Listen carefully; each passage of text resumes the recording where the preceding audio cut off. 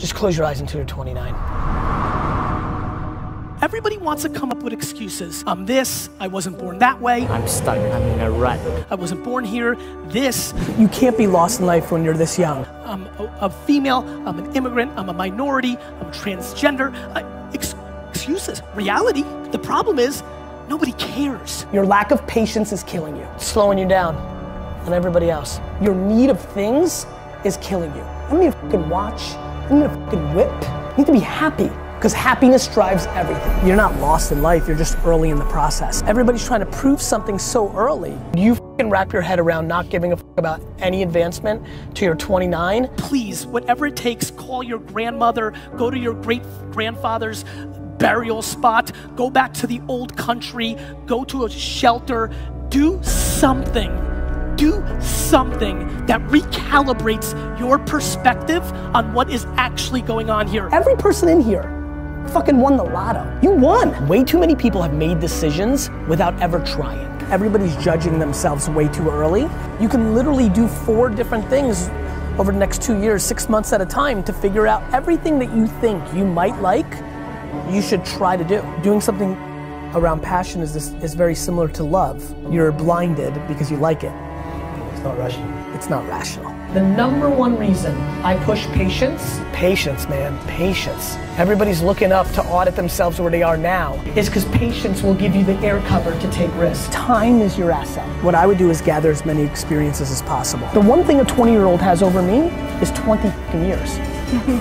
Get the fuck out of the machine for a second and think about what you're doing here. You get optimism and patience, you're fucking off to the fucking races. The 99% that achieve are willing to sacrifice, be persistent, put in disproportionate work, and think in 50-year terms, not 50-day terms. Just close your eyes until you're 29. Just close your eyes until you're 29.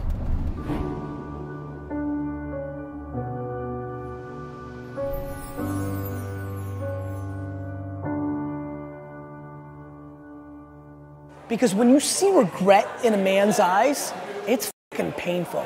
Because you can't do shit about it. When you're 90 and you're not mobile and you're tired and it's over, you can't do it. You can't do it. You can't build that company you wanted. You can't spend that time with your kid. It's regret. Yeah. And it fucking drives the shit out of me.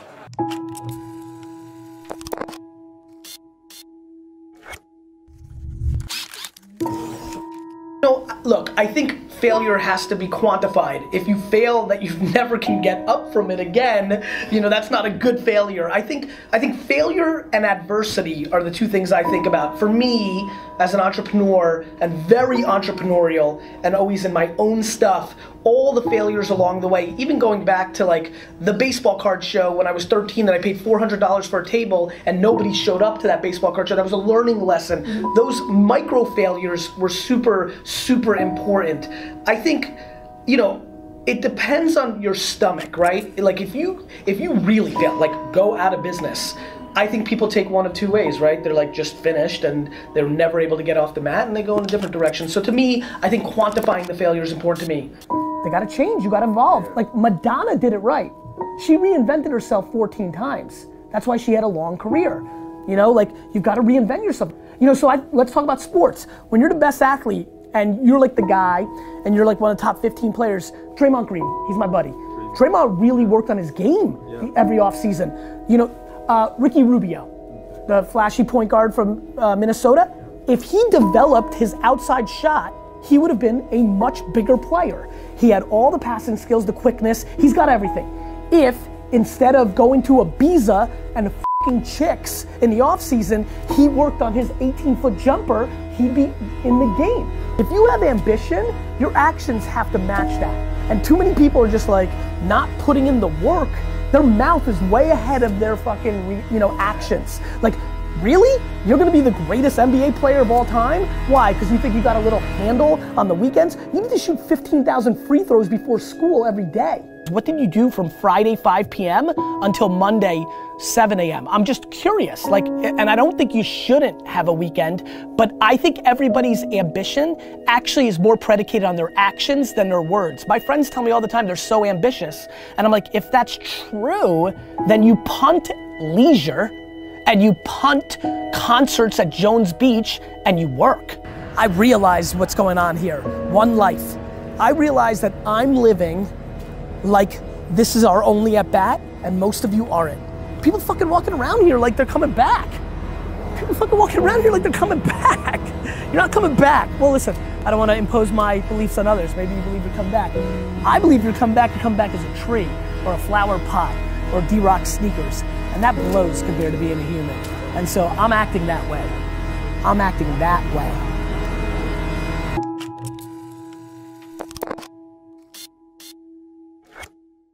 Your first video got how many views?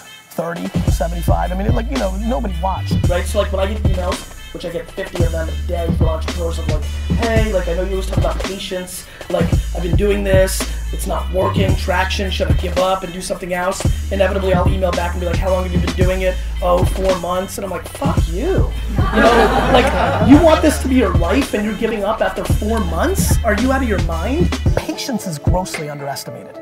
You know, I was very successful, my wine business is growing. Now I start doing this show and spending all my time trying to promote this show, and the sales of Wine Library start flattening out because I was the engine. The show wasn't getting watched, but I knew this was right, and the show really didn't take off until mid-2007, a year and a half in, of 5 days a week of doing a show, getting only hundreds, then a couple thousand views. Gotta keep putting in the work every day. 1 is better than 0. Gotta keep putting in the work, putting in the work, putting in the work. There is no quick cure. The hard work matters, and the patience is what overrides it, right? I don't need to get mines at 25. Heck, I don't need to get mines at 45. This is a long, long game. I'm very driven by the climb, right? I think being an immigrant, I guess, or just having this DNA, I don't like winning. I like losing. I like the struggle. I don't give a shit about the stuff that comes along, but the game is my drug.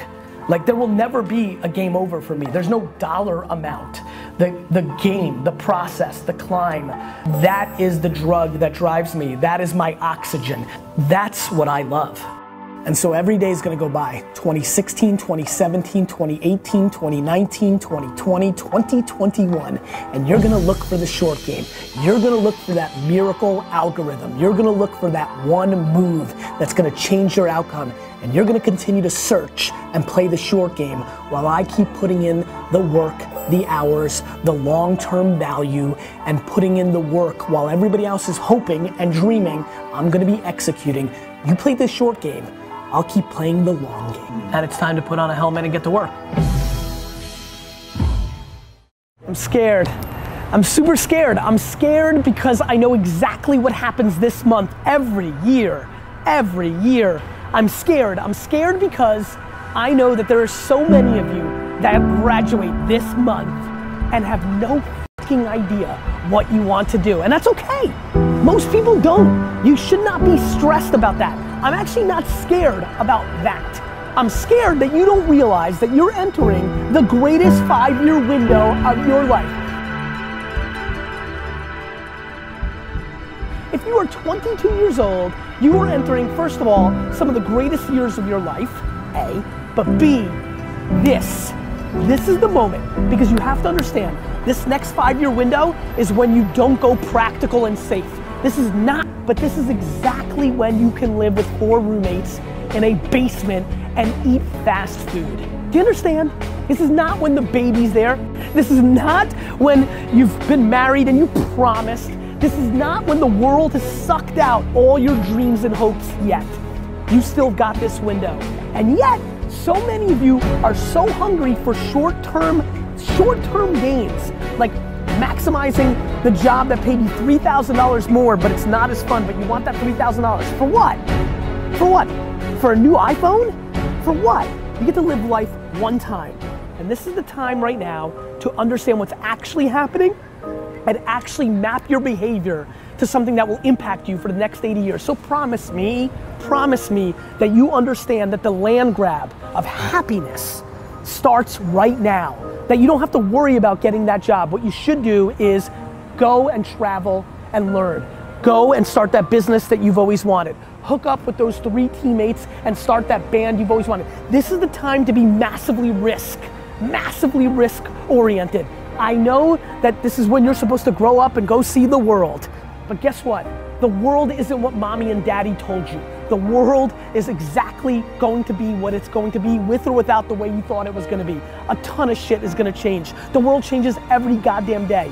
Right now, what you need to recognize is you can afford to. And again, because I'm scared, I can hear myself talking. I'm not saying it's the secret, it's practicality. When you are in your early 20s, this is when you can grind at your highest levels, because there isn't all the baggage that comes across from life. It's harder for the 42-year-olds that are watching right now to listen to this advice. You can't just wake up tomorrow and be like, let's go. Because little Sally has soccer fucking practice. And because you've got a million other things that are holding you down. But boy, if you're lucky enough to be graduating today with not an idea of what you're gonna do with your future, nobody's ever been luckier than you. Please recognize it.